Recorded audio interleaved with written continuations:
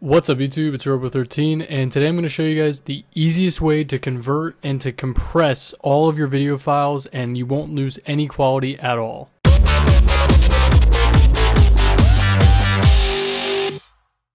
So my favorite program is called Handbrake. I have it right up here in this top right corner.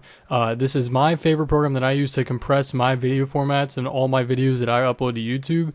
Because I use it personally because it doesn't lower your quality. I mean, I honestly cannot tell the difference between my regular video and my converted file. I cannot tell the difference at all. Between the two compressed versions. So like right here, I have two different versions. I have Tekkit number 14 fixed and Tekkit number 14 fixed -1. This one is the uncompressed version. You guys can see right there, it's 1.12 gigabytes. I'll even open up the properties. Right here is 1.12 gigabytes. Now here's the compressed version, and this is 584 megabytes. So it's about half the size. When you get into like the really big files, like I've had like 300 gig files before from recording with Fraps, and Handbrake will compress that down to like 2 or 3 gigs. So it'll compress it a whole ton once you get into the higher gigabytes, but it won't lose any quality, like I said. So it will compress it pretty much for like the smaller files. It pretty much do half, and then as farther up you go with the gigabytes, it's like exponential. It'll continue to lower the size of it, but it won't reduce the quality. So to use it, you just download it. It's free to download. I'll have links in the description. You guys can go check it out. You just open it up like this, and then a little program pops up like this. It's very easy to use. You click up here on source. Click on source. Actually, I'm going to use this one right here, my Tekkit number 15. This is going to be my Minecraft channel. This is what I use to upload it. So here's Tekkit number 15. I have not compressed this yet. So currently it is 721 megabytes. So it's not that big, but I would like to get that compressed even smaller so that I can upload it faster. So it's 721 megabytes. So I'm going to click on source right here on Handbrake, and then click on video file. Then I'm going to search for that video. So I know where it is. It's on my desktop already. So I'm going to go down, find Tekkit number 15, which is right here, and hit open. Okay, and then it's going to process it, and it's going to say Tekkit number 15 is the source. There's the title, and then you can just select the destination. You hit browse, you can hit on the desktop is what I typically do, and then you can name it whatever you want. I'll name it Tekkit number 15-1 because that's what it's going to call it. And I think I already have one like that, but yeah, it's over there in the left-hand corner or whatever over there, but I'm just going to overwrite it anyway. So I'm going to hit replace, yes. So now it's going to save this file as a .mp4, and it's going to save it as Tekkit number 15-1. You can name it whatever you want. It really doesn't matter. And then you can change the size down here. It'll take the sources like definition. Like mine was 1280 by 720, and it'll take that and it'll make that the output as well. But you can change it if you wanted to. Like if you want to make it smaller, if you want to make it bigger, I guess you could, but it would like lose the quality. So I would keep it what the source is. So my source is 1280 by 720 because that's how I record my Minecraft videos in, and I'm going to keep it as that. And that's really all you have to do. Then you just come up here and hit start. Once you hit start, it'll start to compress it, and it only takes. It really is pretty quick with pretty small videos. I mean, this one is 16 minutes and 20 seconds, and it's probably only going to take a few minutes to compress this whole file. But once that's fully done, I'll show you guys what happens right when it's about to finish and right when it finishes, and you guys can see the difference between this one right here, which is 721 megabytes, and the one that's going to be compressed to. So I'll show you guys that in a few seconds right when I'm done compressing it. Alright, you guys can see down here, it's almost done. It says down here like the time remaining, the elapsed time. It took about 3 minutes, and you guys can see the counter right there as it's counting up to 100%. Gives you your average FPS and your current FPS, and it's almost done. 99.99%.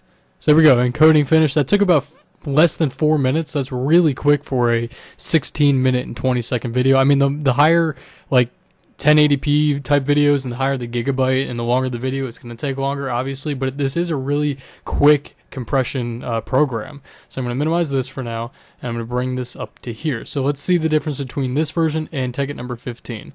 So this compressed it to 339 megabytes versus Tekkit number 15, which was the uncompressed version, which was 721.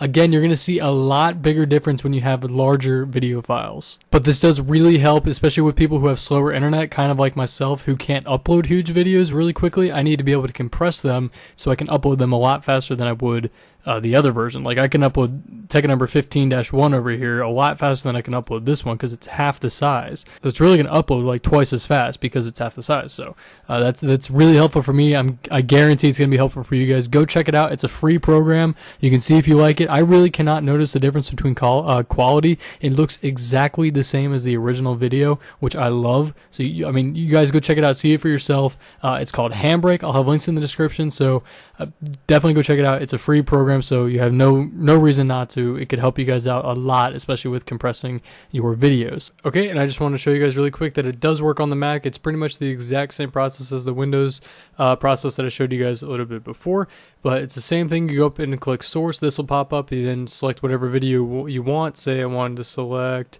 my volume test down here. I hit open. It'll then put it into here. You can name it whatever you want. It'll save it again as a .mp4, and then you can hit browse and save it to wherever you want. I normally always save it on my desktop right there. You can change the size again down here, and up here in the picture settings for the Mac, you guys can see it right here. You can change the picture settings here. If you change this to custom, you can change it to whatever you want, but I always keep it to the source so I don't distort the quality at all.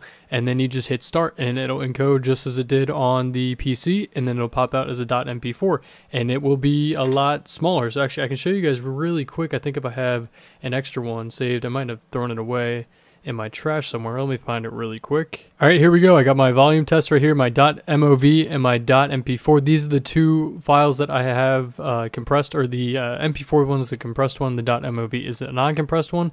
So this one is, if I can bring this over here, is, you guys can see right here, 2.46 gigabytes. And now it's so big because I used it with ScreenFlow, and ScreenFlow saves huge video files. And then I just compressed this one. It's the exact same video, remember that. And this one is 56 megabytes. You guys can see it right there. 2.4 gigabytes to 56.9 megabytes. And it did not lose any quality at all.